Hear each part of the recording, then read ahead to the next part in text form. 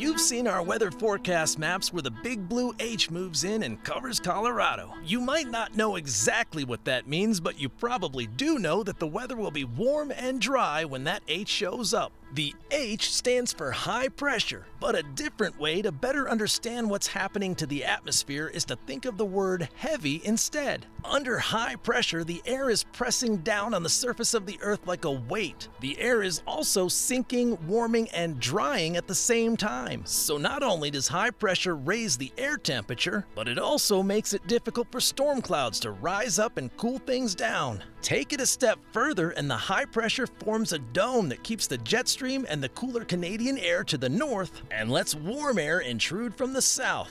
Yes, this happens just about every July, but the high-pressure system this week will be unusually powerful. It'll likely keep the Denver metro area in the 90 to 100 degree range for at least the next 10 to 14 days. More high pressure is forecast after this one, which will keep it unusually hot even for July. The benchmark for just how hot it can be is the summer of 2012. By July 6th that year, Denver had already hit 108 times and would finish the month with 5 more hundreds, and there were only 4 days where the high temperature was below 90 degrees. Meteorologist Cory Reppenhagen, 9 News.